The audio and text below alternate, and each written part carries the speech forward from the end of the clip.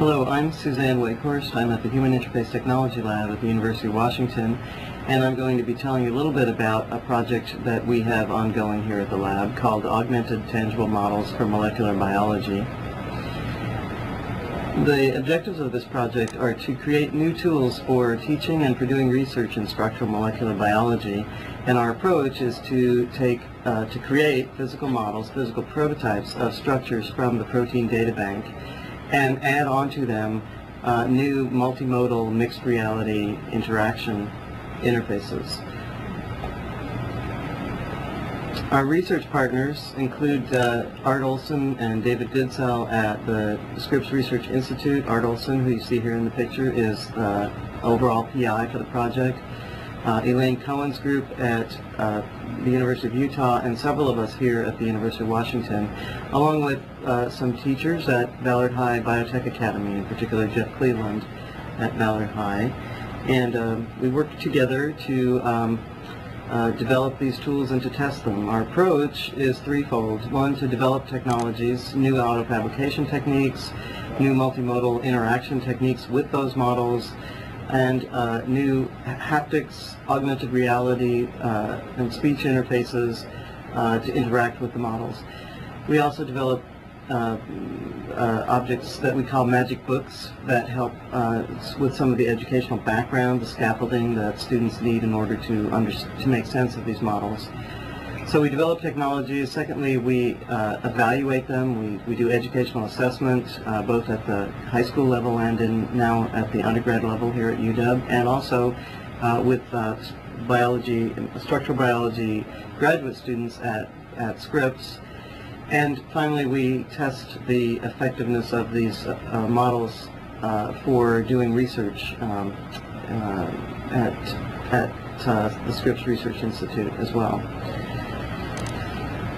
The glue that holds our project together is called PMV. It's a Python-based molecular viewer, and it allows us to independently, at the various groups who are collaborating, develop modules that we can then all draw from. PMV is available from Scripps Research Institute website and is free of charge. One of the modules that we've developed in the course of this project is a 3D printing module that allows us to render molecules on screen and then shoot them off to a 3D printer. And here you see two examples of 3D printers that we've been using. One is a plastic monochrome model that's very robust, and you can throw it on the floor and it won't break, but it has to be hand painted. The other that you see on the right is from Z Corporation, and it produces solid 3D models in color, in full color. And an example of that is here's a molecule a model of superoxide dismutase, and we've rendered it. We've colored it by residue, by amino acid, and you can see along this ribbon model all of the amino acids that make up the primary structure of this molecule, and you can also see the carbon and the copper and zinc ions embedded in the molecule. We can render as ribbon models. We can render as space filling models like this hemoglobin. We can render as a CPK model where you can see each individual atom, like this serine protease.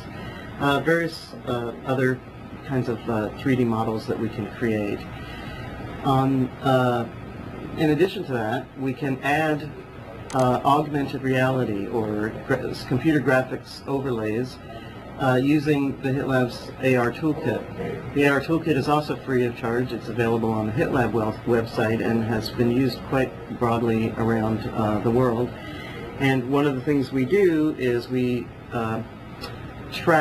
use black square markers to track objects in space. And if you look at this HIV protease model, you'll see a small square. That square is detected by the camera that can tell its real-time 6 degree of freedom location and orientation, and then can register graphics with this model, just as we're registering that little samurai warrior with the card that you're seeing on the screen. In addition to the printing module, the AR graphics module, we're also developing force feedback or haptics interaction with these models, both interaction with the physical model and with the virtual model, and in addition, voice interaction. In order to get this out into the classroom, we have to come up with some less expensive ways to do haptics, and so we're also developing tools like pager motors, pager buzzers built inside of a probe that we can use and track in space, and that will allow students to feel the attraction forces, the electrostatic fields on a molecule as they manipulate it.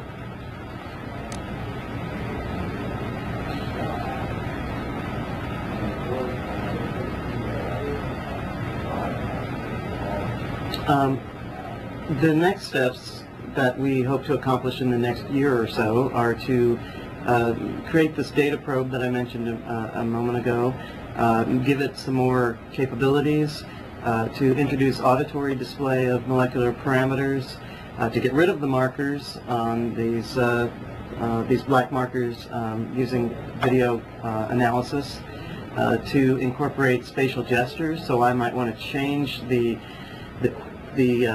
characteristics of an overlay by maybe shaking it off or doing some other gesture that will walk me through various renderings.